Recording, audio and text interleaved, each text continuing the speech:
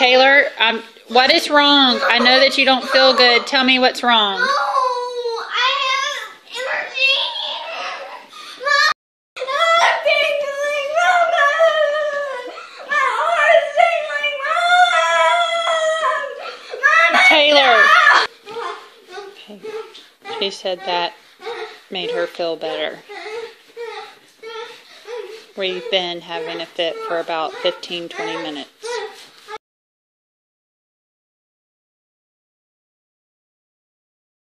I'm Dr. Sponaugle, and I'm here with Kimberly and Taylor Neighbors, and they have quite a story to tell that involves mold toxicity and Lyme disease and a few other co-infections. And I think the best thing we can do is let Kimberly start telling the story. And Miss Taylor? Our nightmare began when she was 5 years old. And at the time I didn't realize the source of this nightmare, but we now understand full picture of what was happening when she was 5. But she began kindergarten, and in kindergarten she was the leader and teacher's pet and all the fabulous things she could be.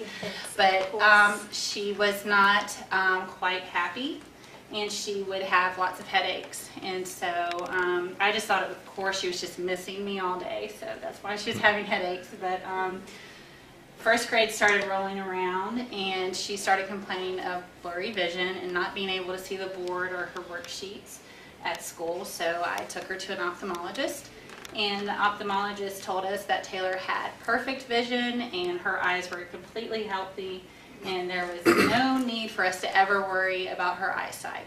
Second grade rolls around, and they start doing testing on Taylor, and they inform me that Taylor can barely read.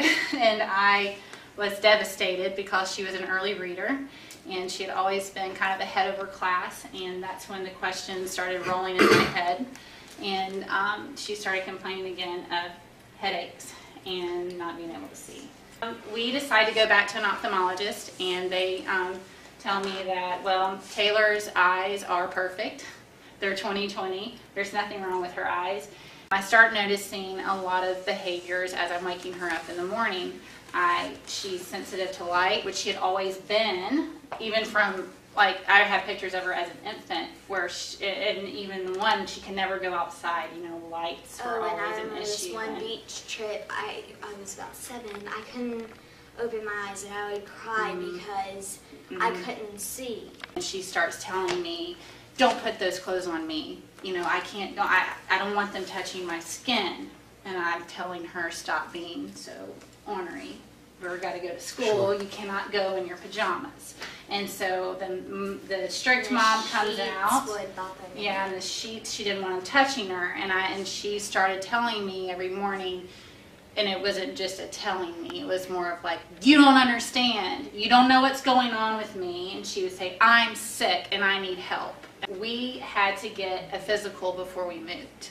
And the doctor walked in and said, her vision is now 2100 in a year's time, and you need to take her to a retina specialist. And I said, oh, she's got dyslexia. I said, we're not taking her to a retina specialist. I said, I've been to every eye doctor.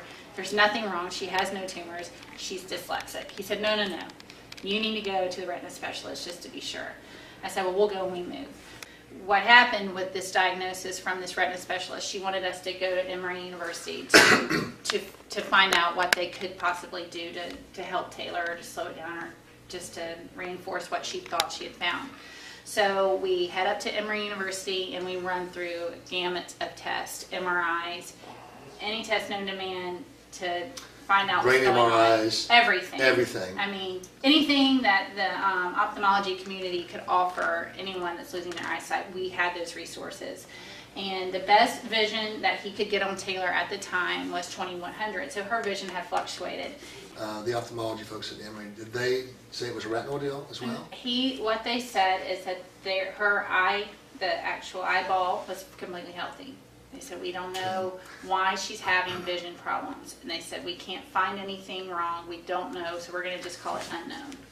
We were crossing this bridge of her vision, and then Taylor starts, and I was not satisfied with just unknown vision loss. Okay, so I'm going to continue to dig. And we start having some buzzing in her ears that turns into screeching. The loudest screeching, she said, that you can imagine, and it's 24 hours a day. And when she starts having these episodes of screeching, she's losing more of her vision. So her vision would just go black to where she couldn't see, and she'd get on the floor because she was scared, because she couldn't hear and she couldn't see. So I call a Lyme literate doctor because I'd been reading so much, and every symptom that you could imagine that she had, she was starting to have. Her hair was falling out, her skin was mottling, the lymph nodes were everywhere, she couldn't see, she couldn't hear, any nightmare of a symptom. She started cramping, she couldn't walk, I couldn't touch her, I couldn't wash her hair. So we get to this Lyme doctor, who we were thankful for. She intervened in a time in my life when I felt like we either have a child who is a pathological liar, who really doesn't have vision problems and has manipulated me, her teachers, everyone, or we have a really sick child. And I begin to think sick because of the hair falling out, the physical symptoms on her. So I didn't... That can't really make it happen. Right. There were things, you can't make your lymph nodes swell, just by thinking it. So she does diagnose Taylor with Lyme's disease, and we begin a treatment of herbals and 25 different antibiotics. And what starts to happen, Taylor starts getting sicker. And as her mom, I'm saying, she doesn't have Lyme. If she had Lyme, we're giving her an antibiotic, she's going to get better. Well, Taylor started having restless body syndrome. And this means She was actually starting to have pre-seizure stuff.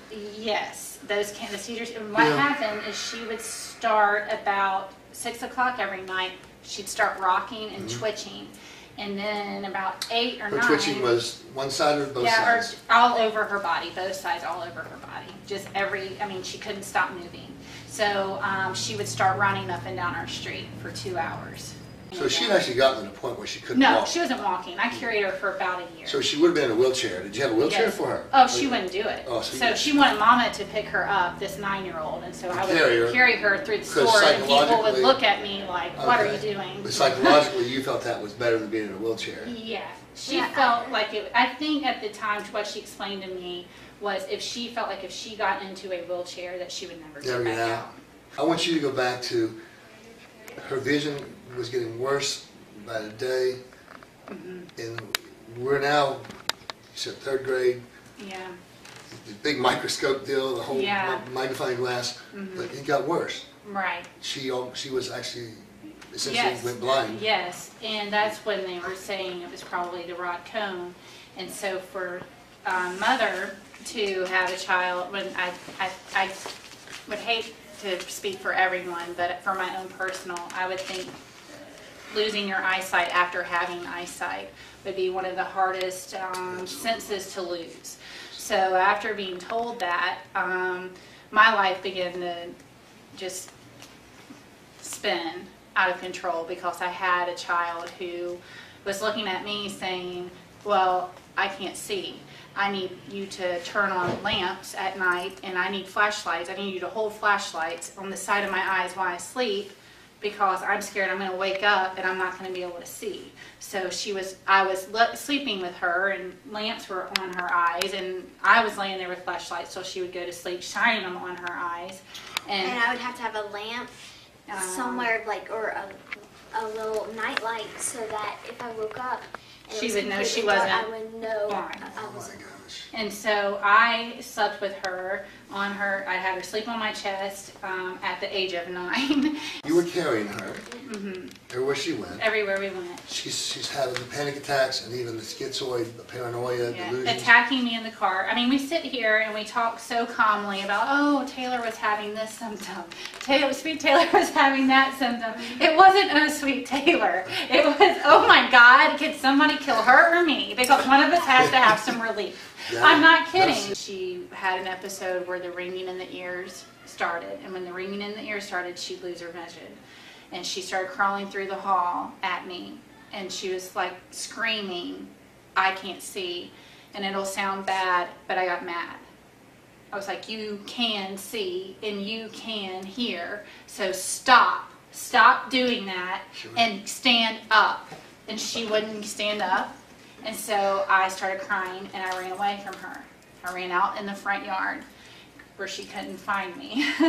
And she pushed our glass door open and she was on all fours screaming, "Mommy, help me, Mommy, help me." And I mean, this had been months, and every single day, day in, day out, at night, not sleeping because she's running up and down the street at night, so I'm not sleeping, she's not sleeping. And I'm standing in the front yard with my cell phone looking at her at the front door like this, screaming for me to help her, and I'm standing in the yard saying, "I can't help you.